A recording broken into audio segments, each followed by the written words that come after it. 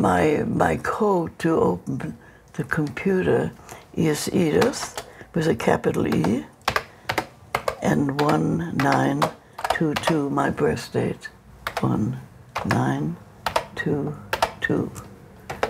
So this is at the UN, and I think that's me in there, probably. I want to start with Edith Ballantyne. Perhaps today, the oldest living If I could get down on my knees, thank you.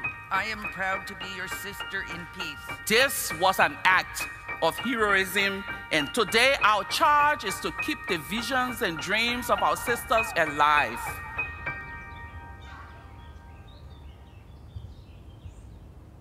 My name is Edith Ballantyne. I'm 99 years old.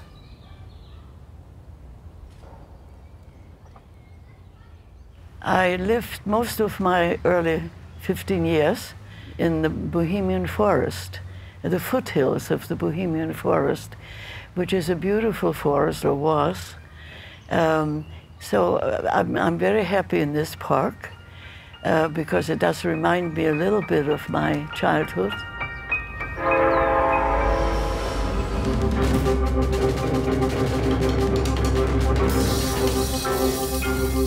We were so certain that Britain and France, who had guaranteed the safety of this new republic called Czechoslovakia, which was made up of Bohemia, Moravia, Slovakia, and one very small Russian part.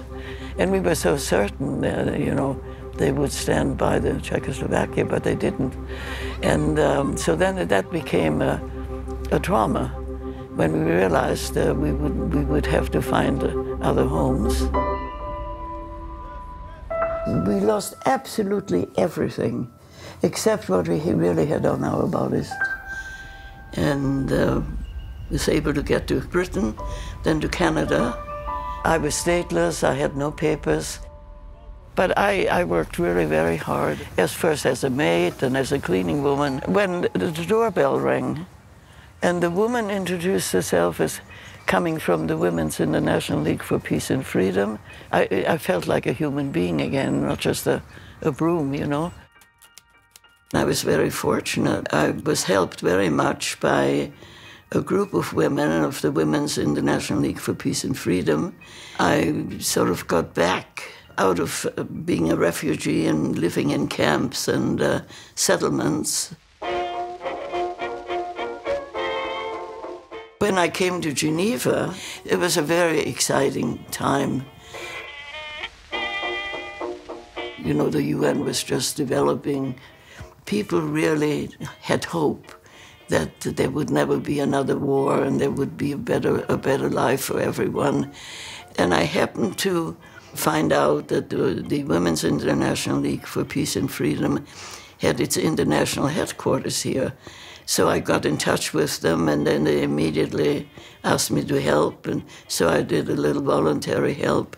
And then they asked me to take on some responsibilities, and I ended up within less than a year, I became the General Secretary, or Secretary General as they called it, and running the office for about 25 years.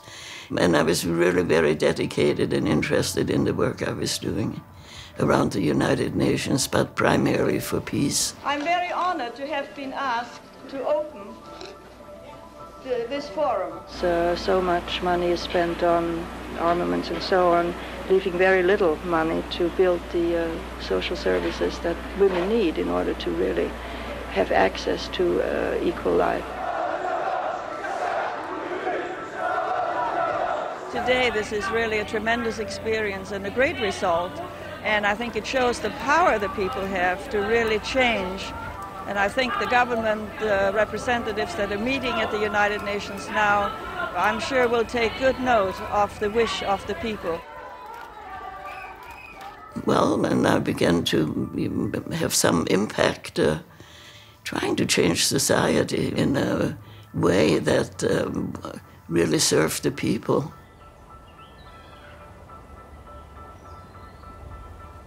You know, the work I've done in WILPF it's never me alone ever, really not.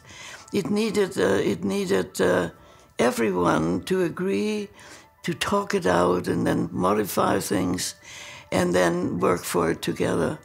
So everything that has happened was always a big joint effort. My friends sometimes call me just an idealist. I'm not an idealist. I just think that's what we are capable of. And that life is so much better that way than to be fighting one another all the time, or competing with another, trying to be better than somebody else. Anyway, it's how do we get that kind of a world, and what structures do we need? I think we have brains who can find it. I'm not sure I have the brains, but I'm absolutely convinced that there are brains who can do that, and I'm very happy to be instructed. Even in my old age, I'm still happy to learn, how we can do better things and improve things. And I think it's what keeps me alive. I want to see this happen. I want to see signs that this is the way we're going as a society, as a human species.